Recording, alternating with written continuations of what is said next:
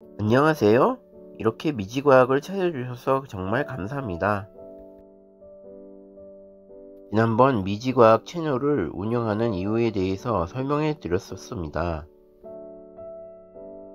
요약하자면 과학이론 중 홀로그램 우주론은 우리 우주가 홀로그램으로 이루어져 있고, 홀로그램 특성상 작은 공간에 정보가 저장되어 있는 반면 빛으로 우리 세상이 드러나게 만들 수 있습니다.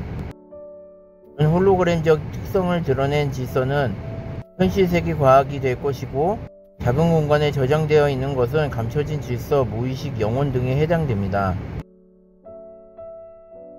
과학이 영혼이 있다는 것을 긍정하는 것인데요. 근본적인 영혼은 우리 세상을 배우기 위해 고통을 체험한다고 합니다. 그리고 우리는 계속되는 환생을 하고 카르마가 있어 태어나기 전 인생의 시나리오를 계획한다고 합니다.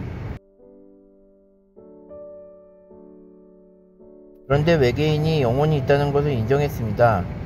외계인은 과학만 발달했다고 생각했는데 말이죠.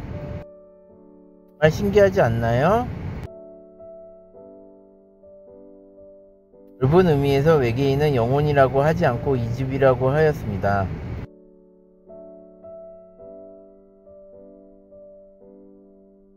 그렇다면 나는 무엇일까요?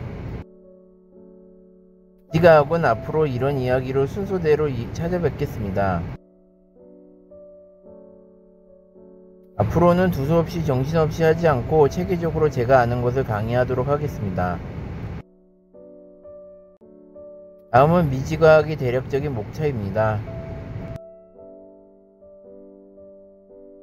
우리의 영혼은 무엇일까요? 우리는 왜 살고 있는 것일까요? 우리 주변을 구성하는 세계는 어떤 것일까요? 우리 한번 생각해 봤으면 좋겠습니다. 유튜브 강의 특성상 대분류를 유지하면서 후분류는 랜덤으로 방송하겠습니다.